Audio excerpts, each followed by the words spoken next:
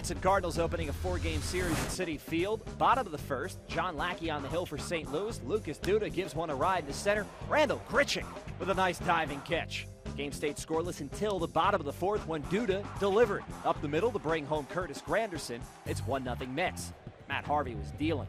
In the fifth, he strikes out Grichuk, his counterpart Lackey, and then Colton Wong. He gets the side in the fifth inning. Lackey sharp, though, as well, despite giving up the run as he strikes out Michael Kadire. That ends his night after just 76 pitches. Top of the ninth, though, the Cardinals tie the game off Jeurys Familia. Jason Hayward's sac fly to right scores Pete Kozma.